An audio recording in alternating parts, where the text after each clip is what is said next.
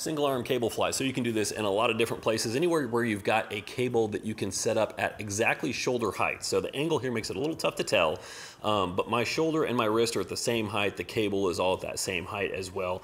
I'm doing this with a pronated grip, meaning that my thumb is pointing in towards the midline of the body. I do this without a handle. The handle just gets in the way. I've also removed a little carabiner clip just so that it's not rattling around also. So I just grab the cable, come in like this. Now you could do this with a neutral grip as well. That's your thumb pointing up towards the ceiling with a handle kind of grip. You can do that as well.